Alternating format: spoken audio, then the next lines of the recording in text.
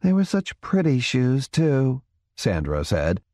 Yeah, but I guess the best thing about them is what they represent, Matt pointed out, still scraping. Even with all the new ship construction, weapons manufacture, logistical support necessary to maintain and supply 2 major fleets, more than 2 counting the Imperials, we can still scrape up enough resources to make a pair of fancy shoes. He shrugged. Of course, we're also supporting large armies in multiple theaters. Running was turned into a world war.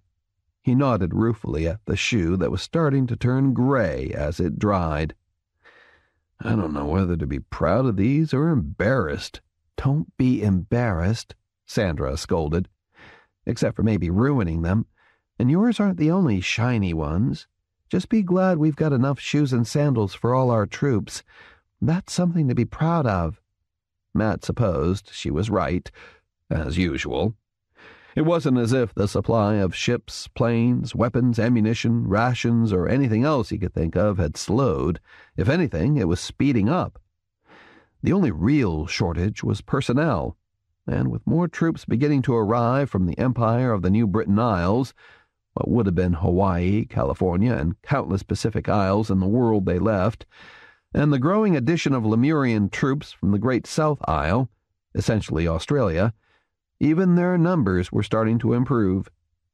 But here, on the Western Front, they faced potentially endless numbers of furry, feathery, somewhat reptilian, and entirely lethal Grik. And the Eastern Front, aimed at the rabidly fanatical human Holy Dominion in the Americas, did have serious supply problems, particularly when it came to the more modern weapons the Alliance was producing, because of the vast distances involved. Worse, it appeared that a major battle was brewing there, and Lord High Admiral Harvey Jenks, Commander-in-Chief of all Allied forces in the East, Sink East, had just been handed some unpleasant surprises.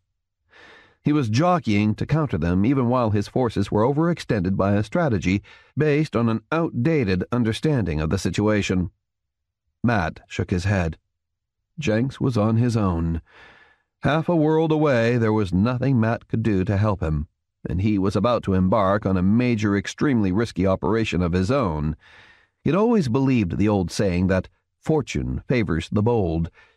He couldn't remember who said it first and recognized that history was replete with examples of the opposite. Still, though the Grand Alliance was just beginning to hit its stride, it couldn't afford a long war of attrition against the Grik. Grik bred much too fast, and the Allies just didn't have and couldn't get the numbers for that. Now was the time for a crushing blow while the Grik were on their heels.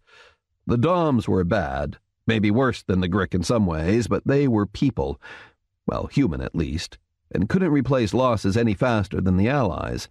So if the war in the East wasn't exactly on a back burner, the primary focus of the Alliance was, and had to be, in Matt's view, against the Grik for now.